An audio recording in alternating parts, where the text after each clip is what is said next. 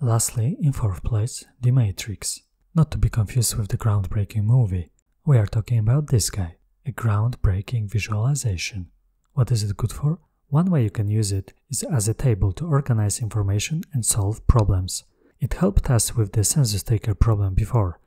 It's also the perfect tool for solving the so-called Einstein's puzzle. Here is the puzzle.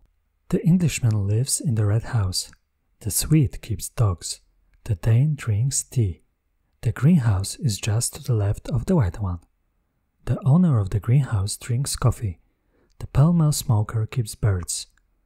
The owner of the yellow house smokes dunghills. The man in the center house drinks milk. The Norwegian lives in the first house. The blend smoker has a neighbor who keeps cats. The man who smokes Blue Masters drinks beer. The man who keeps horses lives next to the dunghill smoker. The German smokes Prince. The Norwegian lives next to the blue house. The blend smoker has a neighbor who drinks water. Now the question for us is, who keeps fish? I mean, you can try it in your head or write it down. Well, it is already written down and it is not helpful. It is actually when we start to visualize it in a special way, as a table or a matrix, that we can see the magic happen. Feel free to hit the pause button and give it a try. Alright, so how do we solve this? First of all, let's not panic and let's just go through it one by one and use our pen and paper. So the Englishman lives in the red house, the Swede keeps dogs, the Dane drinks tea, so they all have these different characteristics. So maybe let's use a table to capture all that info. Let's have a table with 5 columns, one for nationality, one for the color of the house, one for the pet, one for drink, and one for the brand of the cigarettes that they smoke. Let's just go through the information one by one and just put it into our table. The Englishman lives in the red house. The Swede keeps dogs. The Dane drinks tea. The greenhouse is just to the left of the white one. It's not really something that we can put into our table right away. The owner of the greenhouse drinks coffee. Again, we wouldn't really know who that is at this point. Pell-mell smoker keeps birds. Owner of the yellow house smokes dunghills. The man in the center house drinks milk. It looks like there is a lot of information connected to the placement of the house, so maybe that's something that we could keep track of as well, maybe with a table. Let's assume that the houses are next to each other, and we will see if that works for us or not. So there are 5 houses, so let's just have 5 columns. And let's go back to point 4. The greenhouse is just to the left of the white one. That means that the greenhouse could be here, here, here, or here. There's just no other option, right? And the owner of the greenhouse drinks coffee. Right, maybe let's just go through all the points and see what other info we can use right away. Pell-mell smoker keeps birds. The owner of the yellow house smokes dunghills. The man in the center house drinks milk. Okay, that's something we can use. That means that the greenhouse cannot be in the center, right? Because the owner of the greenhouse drinks coffee. So we can cross that option out. The Norwegian lives in the first house. So this is sort of like our helper table that we can use later on to fill out our main table above.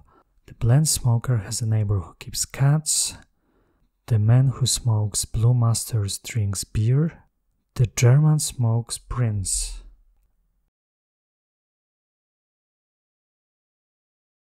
And the Norwegian lives next to the blue house. So we know that there is a Norwegian and that he lives in the first house. So now we know that the second house must be blue. So the first house cannot be green and the second house cannot be green as well, right? So we can cross those options out as well. So now we almost know the sequence of all the houses. Alright, so we know where the blue, green and white houses are. The owner of the greenhouse drinks coffee. And we also know that there are 2 other houses, red house and yellow house. And we know that the Englishman lives in the red house. So the Norwegian cannot live in the red house, so he must live in the yellow house. So now we know who drinks milk. It must be the Englishman, because the man in the center house drinks milk. It should be easier now. The owner of the yellow house smokes Dunhills, so that must be the Norwegian. The man who smokes Blue Masters drinks beer. That must be the Swede, right? Because we know what the German and the Norwegian smoke, and we know what the English and the Dane drink, so the only option left is for the Swede to smoke Blue Masters and drink beer. Now, the owner of the greenhouse drinks coffee, so we now know it must be the German guy, right? Because the Norwegian lives in the yellow house. Since we only have one drink left, it must be the Norwegian who drinks water. The man who keeps horses lives next to the Dunhill smoker. We know that the Norwegian is the Dunhill smoker and he lives in the first house, so the guy who keeps horses and smokes Dunhills must be in the blue house. That cannot be the Swede because he keeps dogs, and that cannot be the English guy because he lives in the center house. That leaves us with the Dane. So now we know that the Swede lives in the white house. The pale male smoker keeps birds, and we know what everyone smokes except for the Dane and the English guy. But the Dane keeps horses, so we cannot keep birds, so it must be the English guy. The blend smoker has a neighbor who drinks water, so the Dane must be the blend smoker.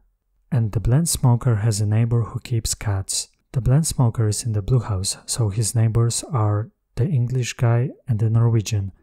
The English guy keeps birds, so it must be the Norwegian who keeps cats. So finally, we have our answer. It's the German guy who keeps fish. So that was a fun puzzle, and my brain hurts already. This matrix table format can help us in more serious matters as well. It can even help us to solve an investigation.